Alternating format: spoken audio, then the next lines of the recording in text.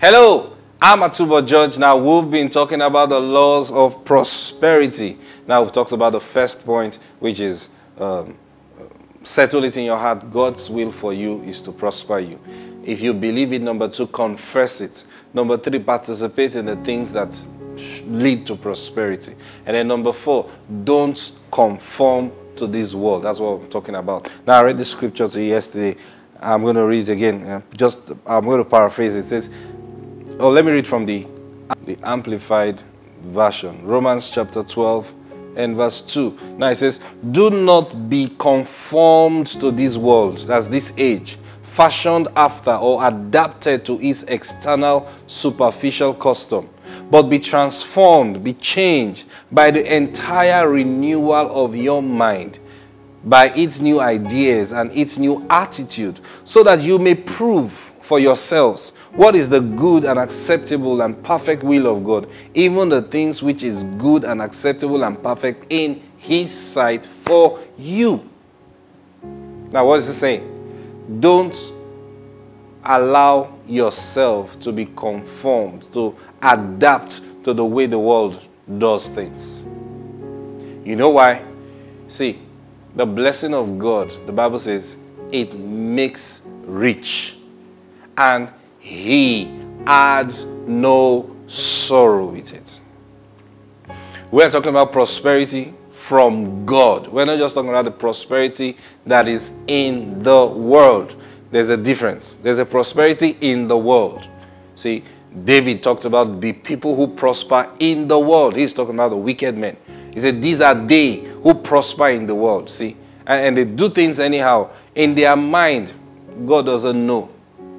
But he said, we are different.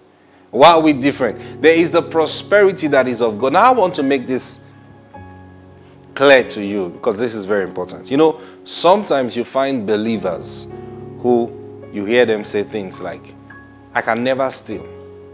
You say, why?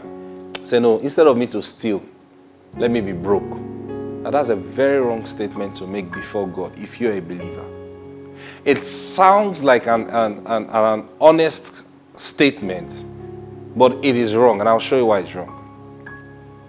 The reason we don't steal is not because we are afraid. The reason we don't steal is because we have no need to steal. See? Now, why should I steal when whatever is there, my Father has provided for me?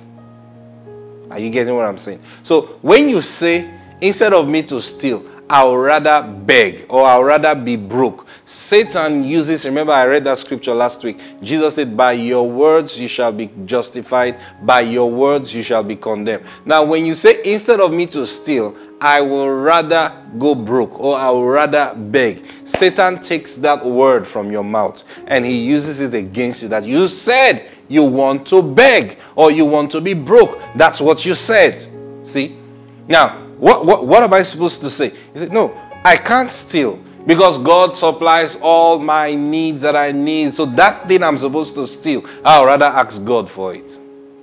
Did you see the difference? Now, so slimy, but very powerful. How your words get you into trouble. Oh, instead of me to beg that man, I'll rather resign. And then the next thing, you're forced to resign. And you say, but where was God? I stood in righteousness. I stood in holiness. What words were you speaking? See? Oh, instead of that lecturer to sleep with me or to have his way with me, I'd rather fail that course. And then you fail. You say, but I stood for God. I prayed. What did you say? No. Put your words right. And you will see the power of God available. If there are no words, see, Jesus told Peter, let's not offend them. Go get money and pay. He went, he got money, and he paid. So don't say things like that. Rather, instead of, I say, first of all, say, I'll never fail that course. I'm going to study hard, and I'm going to write well. I'm going to do well.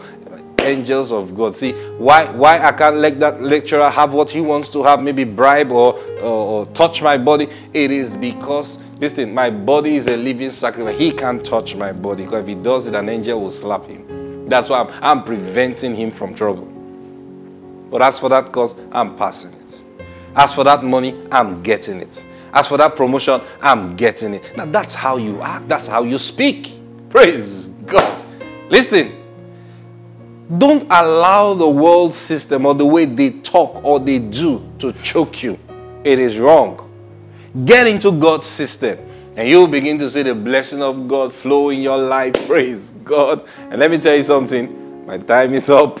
I'm going to continue tomorrow and we'll wrap this up tomorrow. God bless you. Have the best day ever. Bye-bye.